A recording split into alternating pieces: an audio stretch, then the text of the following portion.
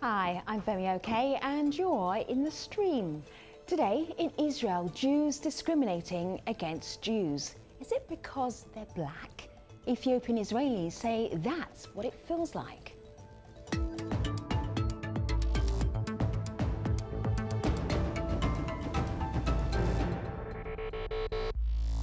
So this conversation started and got revved up internationally because of protests in Israel.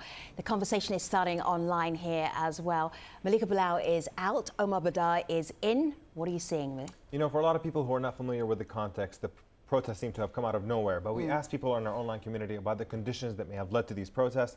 We have Jahangir here on Facebook who says African origin Jews are living in the worst conditions compared to their counterparts in ghettos. They are constantly under attack.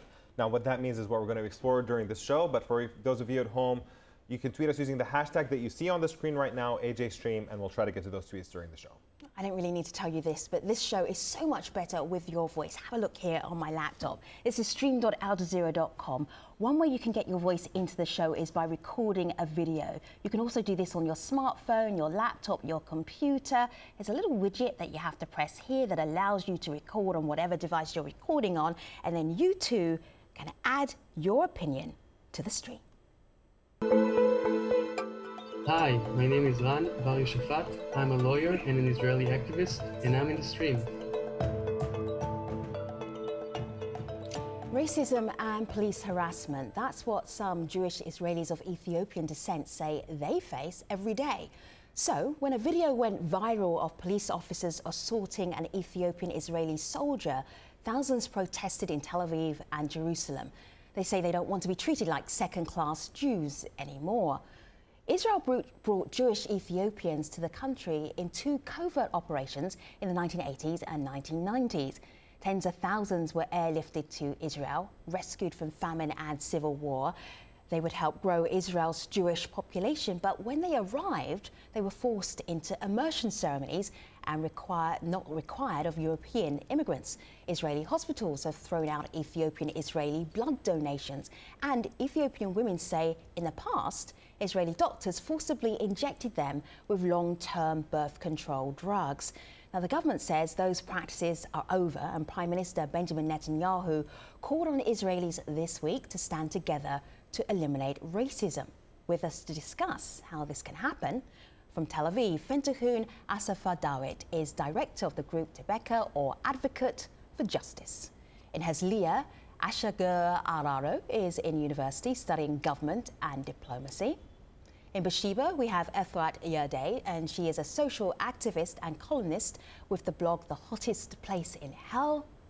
And in Tel Aviv, independent journalist David Sheen. It's good to have you all here in the mix. I should say that David and Fentahun have quite a significant delay, so they haven't lost interest in the conversation. It just takes a little while for them to hear what we're talking about. Welcome, everybody. Let me just start here with the Israeli soldier that really inspired so many of the protests. His name is Damas Pakada. Have a listen to what he says about the protests. I do support the demonstration. I am with them. I hope it will be understood that the Ethiopian community is part of Israeli society. So that's what the soldier who was in the viral video said, and you saw him earlier being beaten up by police officers. What was it about this moment, that video, Ashagur, that made so many Ethiopian Israelis go out on the street? Can you identify with what those protests were about? I feel like the video was very open and everyone saw it. It was very viral. And once people saw it and identified themselves in the soldier, they felt like they have to speak out. They have to do something in order to those things to not happen again, and raise the issue of police violence in Israel.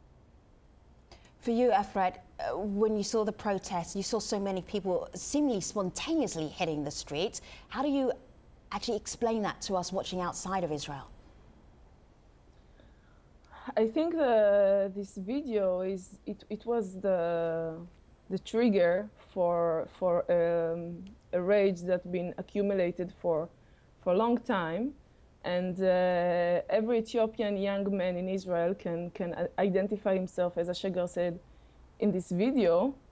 and specifically in this IDF uniform, because in Israel, when people go to the army, it's kind of give them the credit to have rights. So maybe we'll talk about it a little bit later. But even when you give the things you need to give to your country, you go to the army and pay taxes and everything, you still feel like a second-class citizen. See, Effa, you said every young Ethiopian Israeli can identify with the video. Are you exaggerating a little bit, perhaps? Are you really mean every young black Israeli understands what it's like?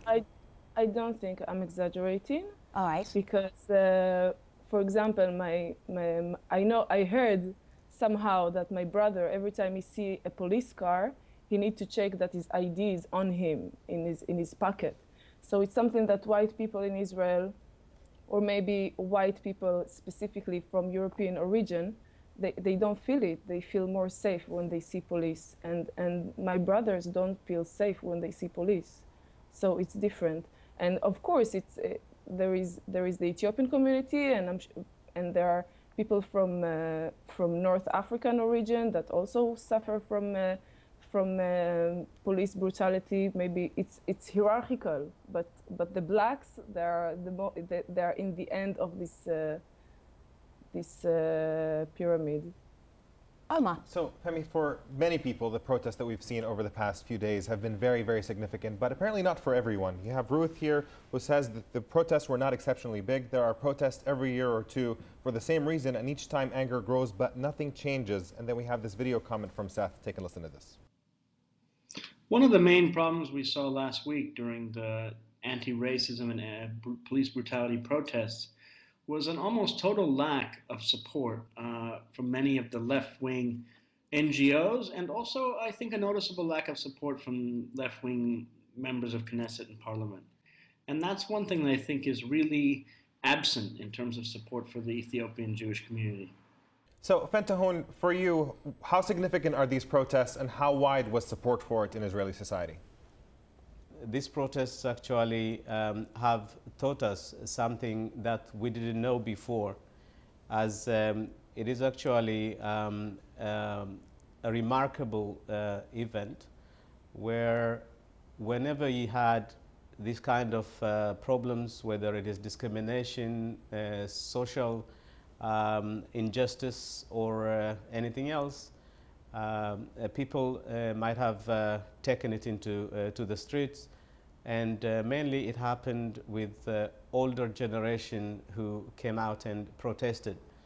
But this time, these youngsters, most of them also teenagers, for some, this is a way of expressing the feeling, the frustration, and many of them who have gone through the same experience of police violence against them, or if not themselves, they know someone who had gone through this, whether it is a family member or some friend or relative. I want to show you something here on my laptop. Here we have Miss Israel. She is an Ethiopian immigrant. This is from 2013. And then another prominent figure that I've been seeing on the news recently. This is the deputy mayor of Tel Aviv. Again, came from an Ethiopian village, it says here in the headline, to deputy mayor. Omar, go ahead. You know, one of the things that came up pretty often online is the idea that there might be a hierarchy in Israeli society of how different people are treated. And we have Chantel here who tweeted in saying, yes, I do believe that there is a hierarchy. We are at the bottom in many places, trying to climb higher, treated poorly, and broke our backs to build this civilization. But, you know, in many other protests, there are sometimes, like famously, people of Palestinian origin who are Israeli citizens who protested. Live fire was used, and in one case there were many who were actually killed in the year 2000. And there was no live ammunition used in these latest protests. And I'm curious, David, I'll direct this to you. Do you have a sense that the reason why there was no lethal force used against these most recent riots is because lives are more valued today, or was this a PR stunt, or what is your read of it? Yeah, well, it's very true what you've said. There is a hierarchy of lives which are more important, which are less important. True, we didn't see any bullets being shot, and that's something that can't be said for protests by Bedouin Palestinian citizens of Israel, and of course Palestinians who are not citizens of Israel, etc.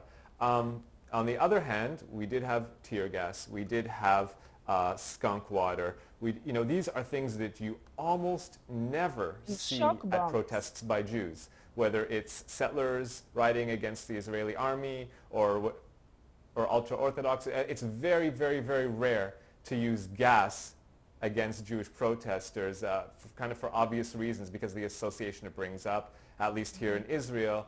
But it was used at these protests, and that does say something about, do Black Lives Matter in Israel?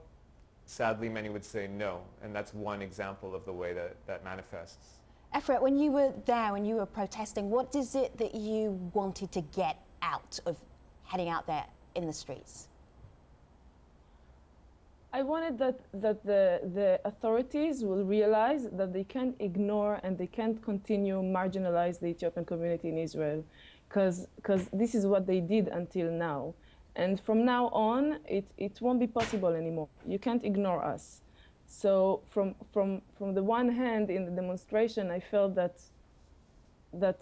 like I'm here with my brothers and sisters. It was very inspiring, and we were marching, and it was peaceful.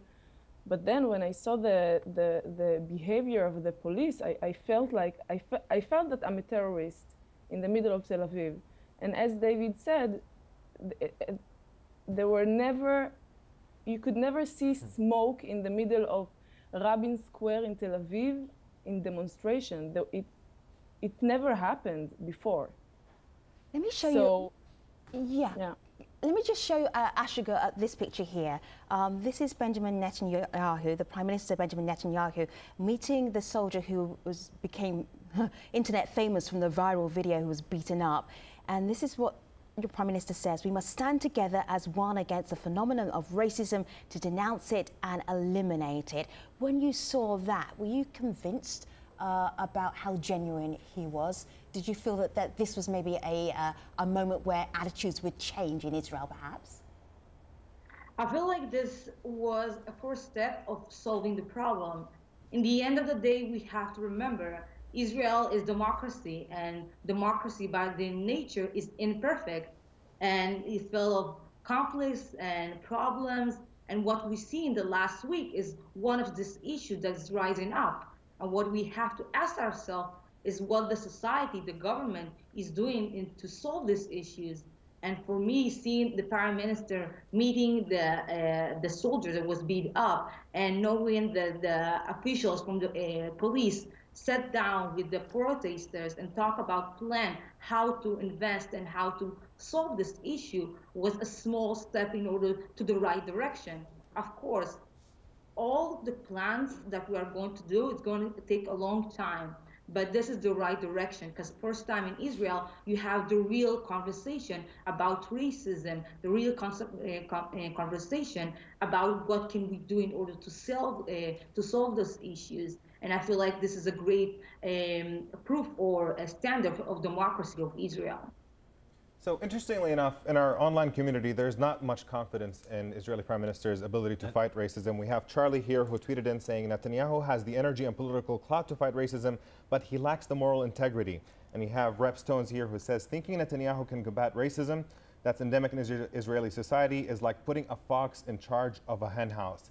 Fentahun, what is your sense? I mean, we're clearly seeing that there is a widespread lack of confidence in the Israeli Prime Minister. You've met with him. What is your sense on how serious he is about this issue?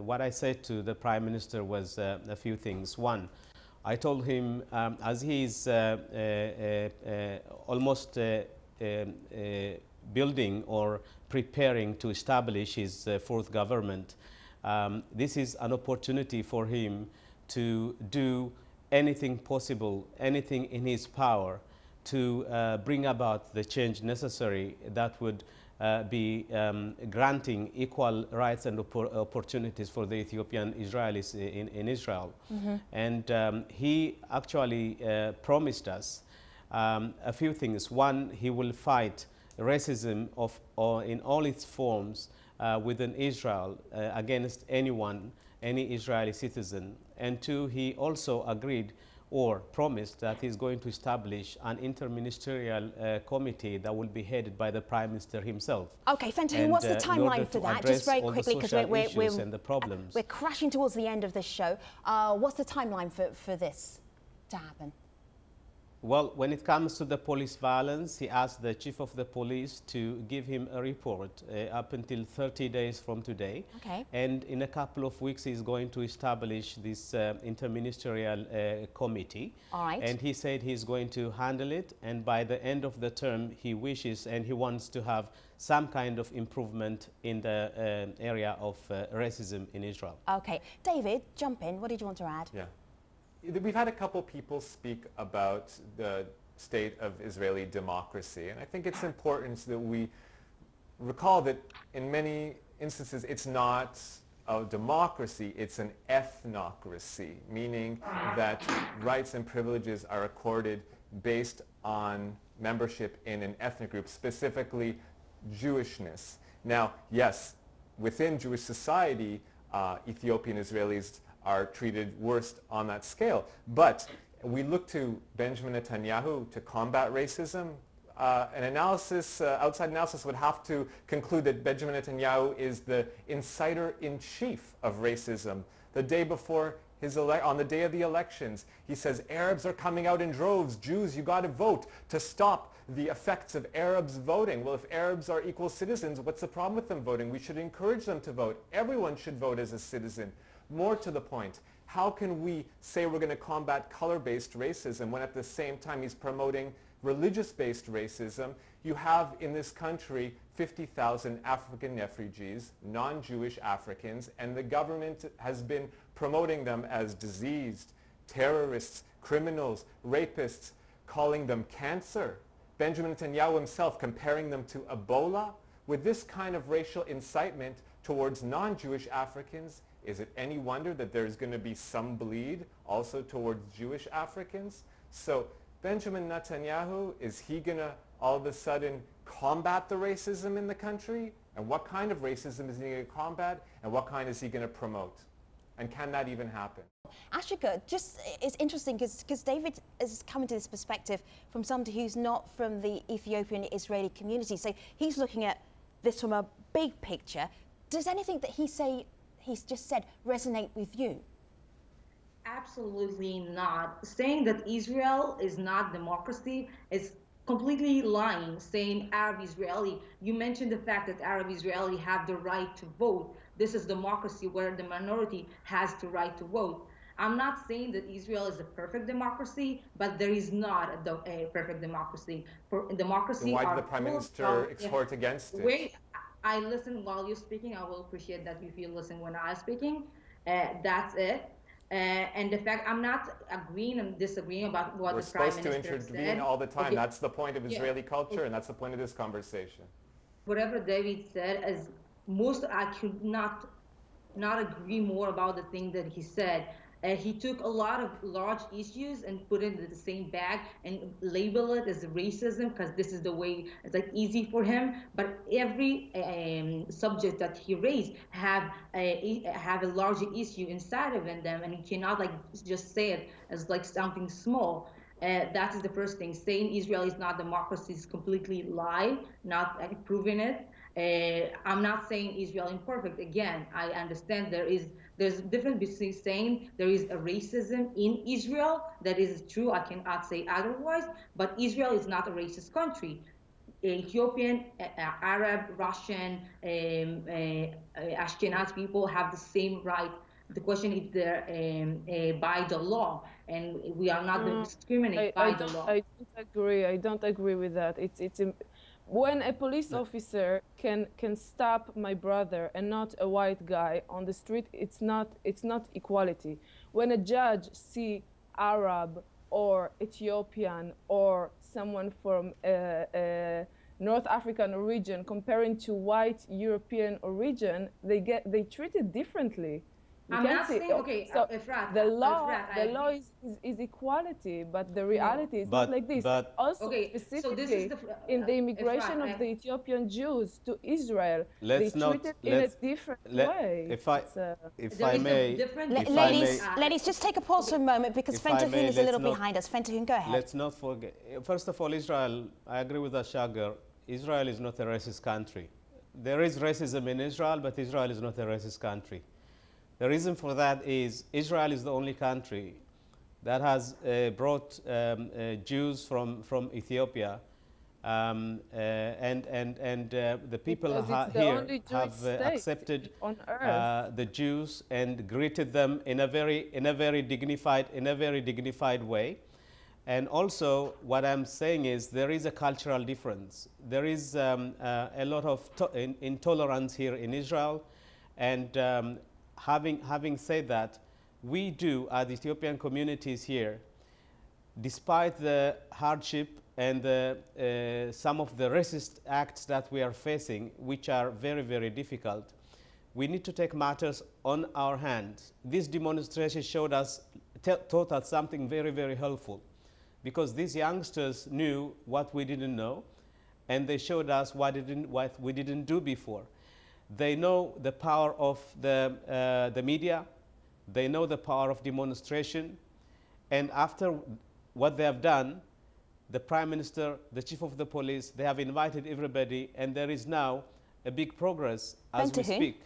I'm just going to bring in Prime Minister. I think it's all about us taking advantage of the opportunity that we're in, and implementing. I'm going to take the opportunity of Fentahun, you taking a breath, so I can bring in the online community. Go ahead. So we have people who agree with Fentahun and Ashagar about basically racism existing in Israel similar to any other country. You have Richard here who says, unfortunately, in all countries there is racist hierarchies. Look at the Copts in Egypt, the Dalit in India, the Berbers in Morocco. On the other hand, you have Walada Daniel here who says that Israel's case is unique. The whole state is racist and embodies the very essence of apartheid and ethnic cleansing. How can it behave in any way that is contrary to its essence? David, do you think that Israel is racist in the way that any other country has racism, or is there something unique about Israel? I haven't traveled to every country in the world, so it's difficult for me to make comparisons like that. What I will say is that there's several levels of discrimination. Obviously, there's nativism, people who came to a place first think they have more rights than people who came more recently. We see how that affects Ethiopians, sadly. We have classism, people who have more money think they deserve more rights. Again, that affects. And we have color-based racism, white supremacy, pigmentocracy, and that also most harshly affects Ethiopians. But in addition to that, we do have Jewish supremacy and Jewish privilege, where people who are Jewish have more privileges, people who are not Jewish or less Jewish, however you define that, have less privileges and less rights. And unfortunately, that's the state. We have just this week, we have an entire village of Palestinian Bedouin citizens of Israel being completely wiped out, and a Jewish settlement being put right on top of it. If that's not racism based on your ethnic group, I don't know what is, and we can talk here for hours about all the ways that happens. 50 laws in the Knesset. This isn't to be disputed, but we can talk about this all night. There is an extra level of racism here, and it's the way that these different systems of oppression, these different matrices intersect, that makes Israel somewhat unique. Sadly, I don't think we can isolate one kind of racism, just the color-based racism, and somehow eliminate that, but leave the other one, the edifice of the other Jewish-based racism, intact. So we have a couple of people disagreeing. I think it would be a good way to close. We have Imali here, who is optimistic, says national concerns make Israel perceivedly unfriendly. However, that's not the case, and eventually immigrants are accommodated. On the other hand, Abdullahi here does not see things getting better. He says Israel is an intolerant society. These black Jews are clearly second-class citizens, and they will continue to be discriminated against. This is the moment where I'm wrapping up the show. This is the moment where if you're watching on TV, you need to get online. Stream.aljazeera.com. Ashika, Efrat, Fentahun and David will continue this debate at stream.aljazeera.com. Before I go, though, let me tell you about the next show. The United Nations is accused of having a culture of silence when it comes to allegations of sexual abuse in its peacekeeping missions. We'll be looking at that on our next show. See you soon.